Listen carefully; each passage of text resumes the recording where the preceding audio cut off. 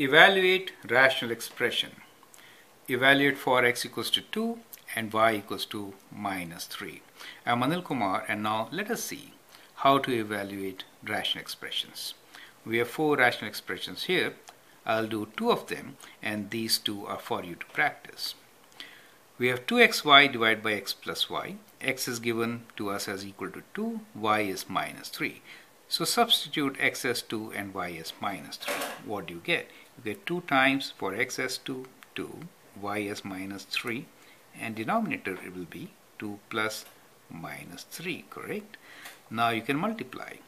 So minus times all those plus means minus.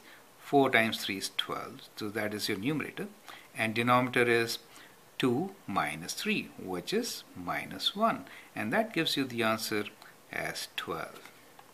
Let's do the next one. In this case, I'll substitute x as 2, y as minus 3. So we get 2 plus 2 times minus 3 divided by 2 times 2 minus y is minus 3, correct? So that will give us 2 times minus 3 is minus 6. So we get 2 minus 6 in the numerator, and here we get 4 plus 3. So we have minus 4 over 7 as our answer. So that is how you need to simplify them after substituting the values of x and y. So I'd like you to copy C and D and then find their answer. Thank you and all the best.